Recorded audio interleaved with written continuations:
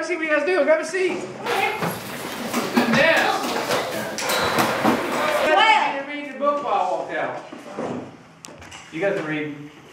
No. Yeah. No. Page No. 16. I got this book. You know, see, I always forget about this little thing. Y'all can laugh.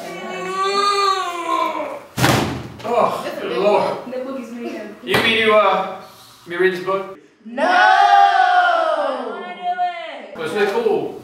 No. It's about this like ancient knights who travel through time. Yeah! Yeah. No, I don't have to do it. You do want to hear it? Yes. It's about the land of Deebo. Deebo? Yeah, Deebo. It's an old book. Old book. You guys ready? Yeah.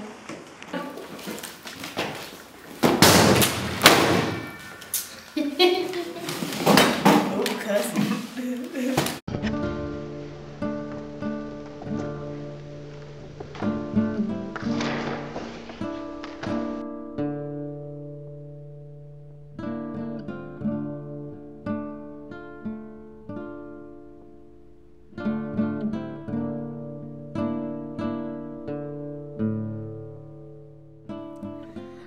Long ago, before the time of kingdoms of Egypt and the nations of Babel, the people of Deebo were forced to leave their homeland.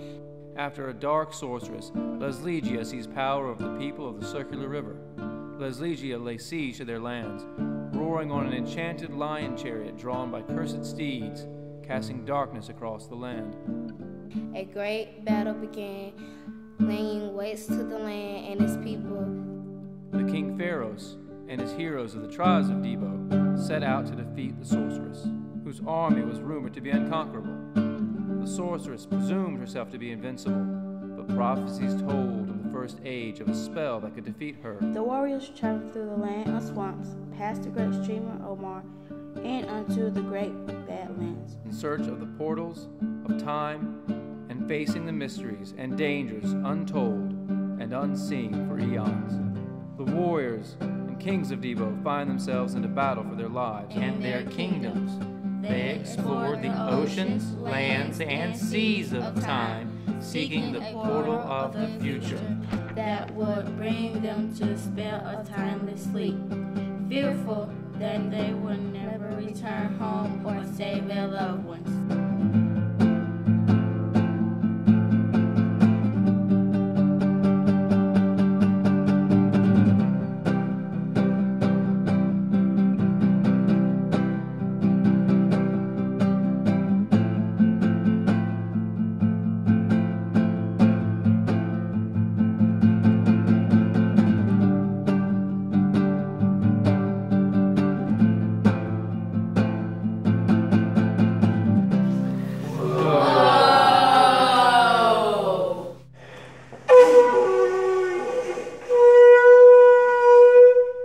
Coming to a theater near you.